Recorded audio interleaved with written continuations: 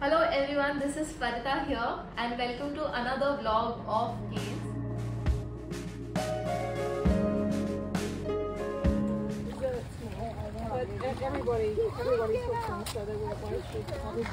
Today I am going to explore Milla Milla Falls, Paronella Park and Lake Bereen.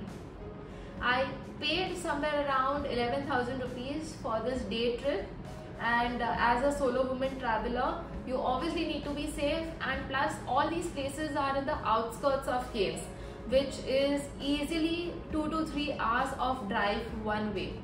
And if you are with guided tours, they also take you to a lot of spots in between, which I'm going to walk you through, where all they took us and what all they enlightened me about Australia's flora and fauna, and also the vicious ones. So stay tuned. My day started at 7 in the morning, where the tour operator came and picked me up from the hostel, and the cost was included in the tour package itself. On the way, I spotted a lot of luxurious tiny stores in and around Cairns.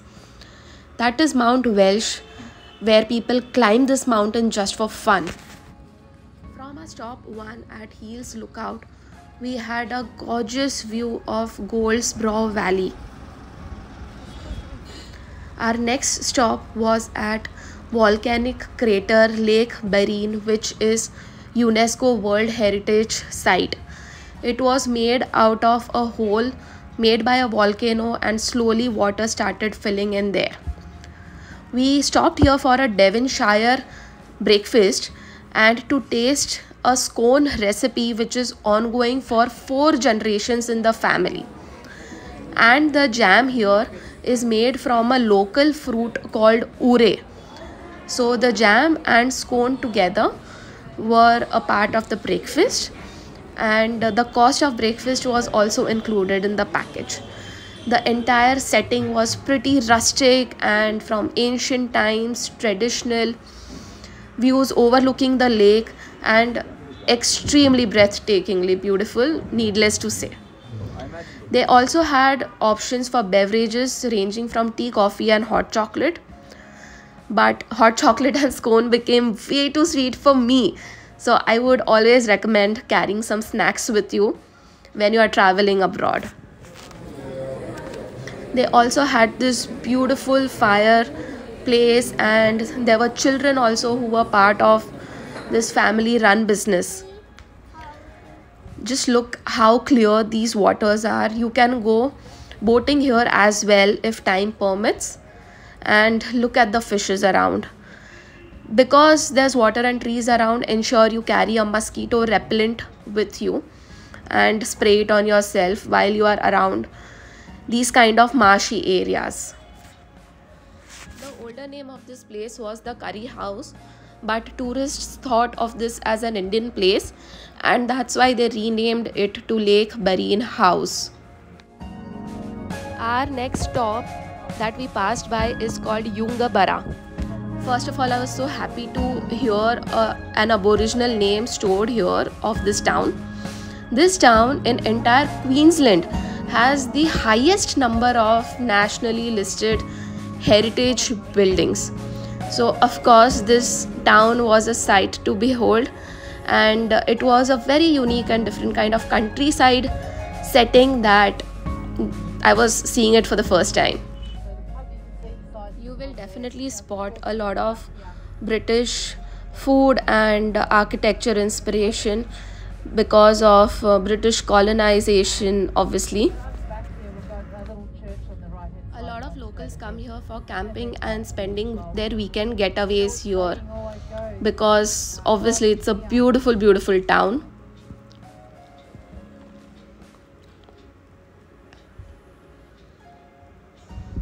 Our next stop was Curtin Fig Tree. This fig tree is approximately 500 years old and is still standing strong. Our guide, she explained us how this tree came into formation. On one tree, a seed got planted accidentally, and its aerial roots strangled the tree and reached for the soil. Over a period of 500 years, the tree grew, and because of some lightning, the host tree fell down. Thereby, the fig's strands were rooted down below. It is really a nature's marvel, and I think very one of the few rare sights that can be spotted only in Australia.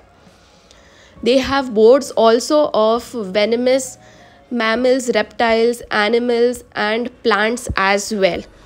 Just ensure you guys don't touch anything. Here is our guide explaining everything in detail, and she instructed us not to touch this plant or else we'll be itching for entire week. Our next stop was the historical rich town called Malanda, which has Australia's oldest running brick pub. Yeah, exactly, it's a thing here. So there's a pub, it is humongous and it is entirely made of brick, and it's the only brick pub oldest running in Australia, in a town called Malada. We had this beautiful backdrop where 60-year-olds came and told me to click a picture here. This is one of their vans of wooden hotel in Australia. And Malanda is also home to Australia's oldest running dairy factories as well as theatre. This is the Australia's oldest theatre here in Queensland, Malanda near Cairns. Green rolling hills, you know that the cows here are very happy, very fat. And the dairy factories. So this is the reason why I always choose guided tours, because if you are traveling alone you tend to miss out these places. Our next stop was Milla Milla Falls, and people here, Aboriginal people here, believe that the ancestors will protect you from the insects and forests and evil things all around. But in turn, you have to protect the forest and its living things. It's a beautiful place. It was 15 degrees Celsius and windy when I had traveled here, and people were literally swimming here. Also, this falls from a volcanic crate made 1 million years ago. Here is the entire Aboriginal history along with its names and how you need to just respect the nature. We stopped here for almost half an hour.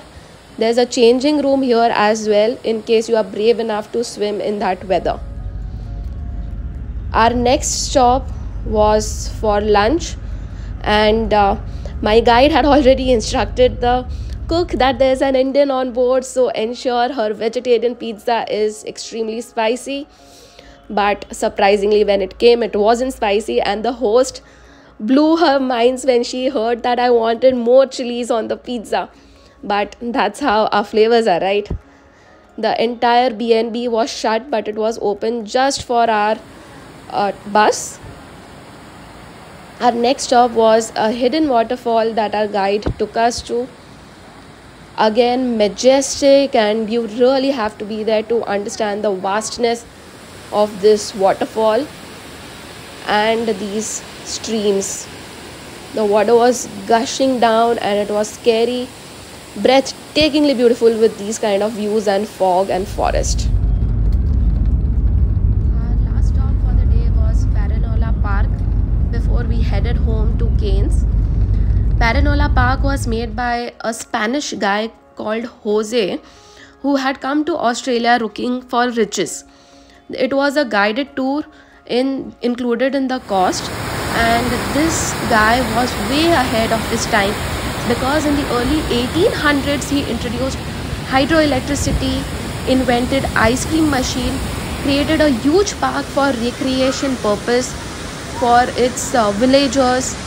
He married a Spanish woman whom he got from Spain to Australia, and this area is spread across acres. Over the number of years, people died, and then Mark and his wife purchased this property and have restored this in the memory of Jose. And surprisingly, a few years later, they bumped into an old woman, 80-year-old, who was none other than Jose's daughter. So it was such a luck of coincidence, and that is how all the stories have remained alive and are now being passed on from the guided tour to us. Definitely must visit place. The tree here behind me is called kauri wood, which is the best wood in Australia for furniture and other purposes, of course. Here is the staircase where unfortunately this entire palace was flooded twice, but of course they rose back stronger every time there was an issue. This was the table and chair setting for Jose's guests. Incredible, right? Like, just look at the waterfalls and sipping your tea or having your food around with fishes swimming by and birds running around, chirping around. It was extremely beautiful. He was also one of the people who initiated disco. Yes, you can see the disco ball there.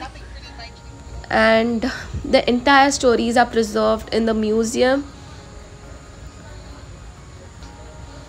Jose was also one of the first people who introduced movies to Queensland. He ordered movie reels from the US, and these guys across Australia were probably the only ones or the first ones to watch the movies as a recreational activity and a village activity together.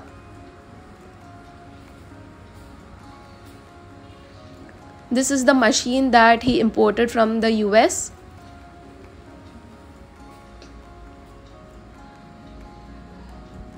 And these are the movies, of which reels also he had imported, and the local villagers had fun watching these movies. There were some indigenous and foreign butterflies as well that were restored too. The newspaper clippings, etc., everything is stored well. And it is time to say goodbye to Cairns, my Cairns last video. Airport was empty. You just need to reach here 2 hours prior, even for your international flight. I had a hot chocolate and picked up ready to eat food from Woolworths as my dinner, and there are no dinner options at the airport, so carry some. My next stop was Bali. I had a direct flight of 5 hours.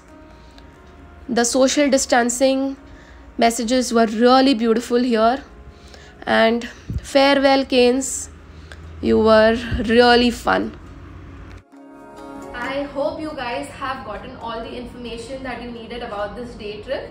And I booked my this trip, I think, either on Get Your Guide or Viator Travels. You can use those referral links from my description box below, and with no cost to you guys, I will get some commission. So if that works for you, I would request you to please consider using the link. And not only for Australia or Cairns travel, but you can use that link for any trip in any part of the world. So, and let me know if you guys have any questions. I'll be more than happy to help you out. Don't forget to follow me on Instagram and like, share and subscribe. And like, share and subscribe.